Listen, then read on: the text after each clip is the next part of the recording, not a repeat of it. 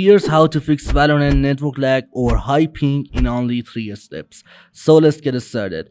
To do the first step, just go ahead and open control panel and then just go ahead and click on network and internet.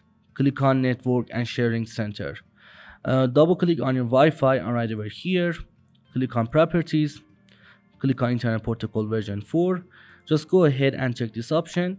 Use the following DNS server, and all you have to do is just go ahead and use DNS server. You can just go ahead and use Google DNS 8.8.8.8 for primary DNS and 8.4.4 and 0.8 for secondary.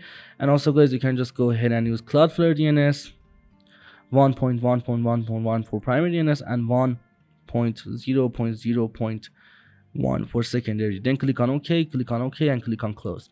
Now guys, to do the second step, just go ahead and type CMD right over here. Right click on it and click on run as administrator. Go ahead and check the video description. Go ahead for the first comment. Go back to the CMD, right click on your mouse to paste it, press enter. Then go ahead for second comment, do the same thing, and then just go ahead and press enter. And now just go ahead and type exit.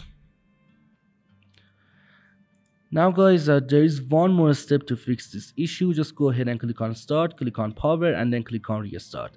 In most of the times it works. And if that didn't work for the second solution, just go ahead and use wired connection. Plug a LAN cable or Ethernet cable to your console and also to the router. Use wired connection because it's more stable than wireless connection. You can get lower ping and fix this issue. Anyway, thanks for watching the video. Please go ahead and subscribe my YouTube channel. Peace out.